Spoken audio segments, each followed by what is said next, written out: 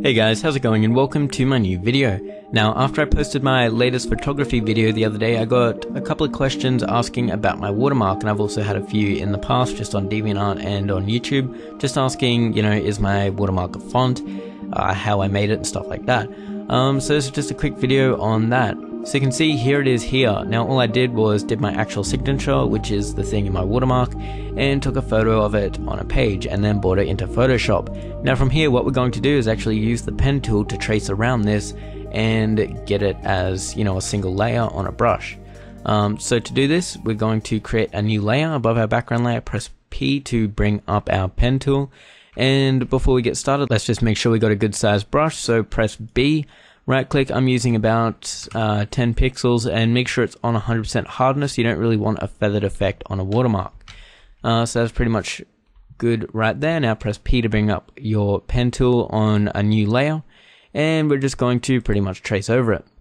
Now it's just a really quick job. If I was actually recreating mine to use, I'd spend a lot longer on it, but yeah, you get the idea. So what we're going to do is pretty much trace over it like so. And right click when we're done there and go stroke path, move on to the next part, so trace around here, really quick job again, stroke path, and then a single dot for the eye, and now we can remove that and you can see we've got a really dodgy looking signature. So that's pretty much it. And then what I went ahead and did was grab my text tool and just type InfuzedMedia for the top line, and this is actually the same font I used, which is Century Gothic, so we're just going to drag this down and make it quite a bit smaller and fit under here like it does in my watermark. Then what I went ahead and did was grabbed our pen tool again and just did a straight line about the same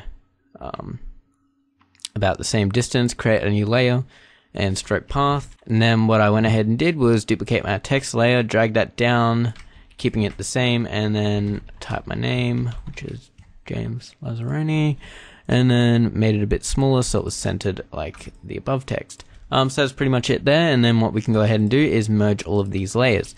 So now that we have this created, I did something which was a helpful little tip to make sure it is the exact position and size on every single picture.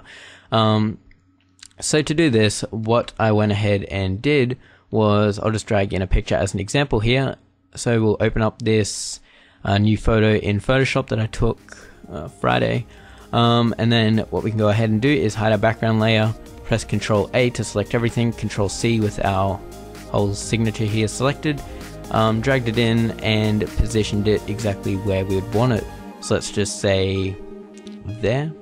Now make sure the picture that you're doing this on is one of your full resolution pictures and not a cropped one. And then what I went ahead and did was hit our background and save that whole thing as a PNG so it had a transparent background. So just to illustrate that, you can see if I grab my actual watermark and go ahead and just drag it over our current document, you can see it pastes in right there. Now I'll just duplicate this so you can see it, and there we go, it's perfectly positioned right where I want it, and that's where it'll be on every single photo unless I deliberately change it. So I hope this helped. I hope it answered all of your questions. Thank you very much for watching. You can check out my other tutorials and my actual tutorials on the screen now, and some other videos that I'll put links to. So thank you very much, and I will see you in the next video. Goodbye.